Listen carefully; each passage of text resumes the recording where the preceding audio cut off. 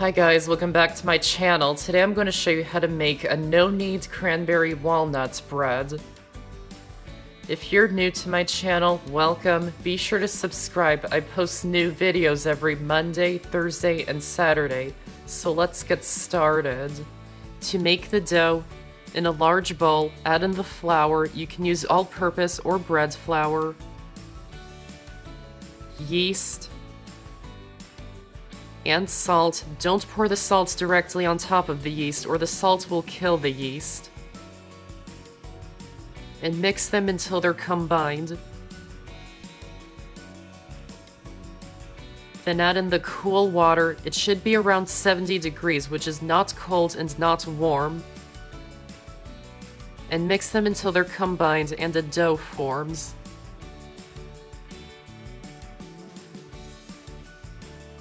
Then add in the dried cranberries and chopped walnuts and mix them in until they're well distributed throughout the dough.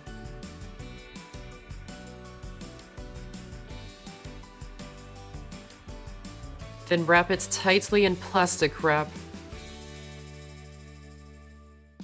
and let it rest at room temperature for 18 to 24 hours. And it will develop great flavor and texture over that time, and this long resting time is what takes place of kneading the dough. When it has rested, it will have formed a lot of air bubbles and it will have a strong sour aroma to it, kind of like sourdough bread. Lightly flour the work surface. Place the dough onto the floured surface.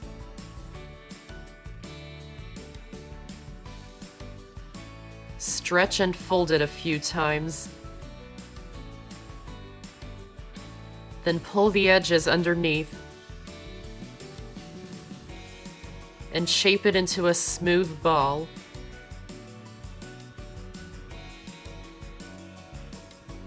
Line a medium bowl with a clean, smooth kitchen towel and liberally flour it.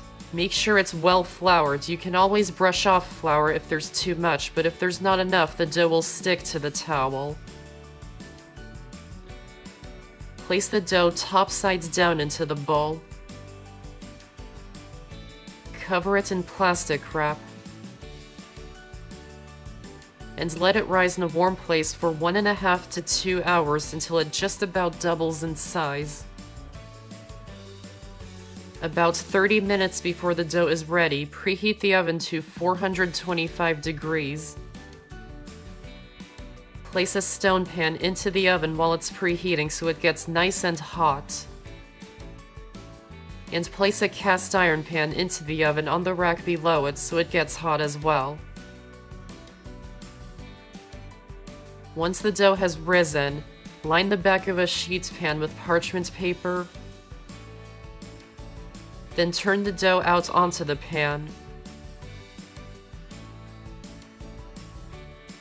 Carefully remove the towel. Brush off the excess flour. And place the bread into the oven on top of the hot stone pan. Just use the parchment paper to slide it onto the pan. Then take 1 cup of hot water and pour it into the hot cast iron pan. It will create a lot of steam and give the bread a nice crisp crust and chewy inside. Close the oven immediately so the steam doesn't escape and bake it for about 30 minutes until it's nicely browned and it reaches an internal temperature of 190 degrees or above. When it's done, remove it from the oven. Just slide the bread back onto the sheet pan and let it cool for at least 15 minutes. And you can serve it still warm or at room temperature. And that's how to make a no-knead cranberry walnut bread. I hope you enjoyed this video, and if you did, give this video a like and check out my channel for many more videos and subscribe to my channel for more to come. Thanks for watching and I'll see you next time.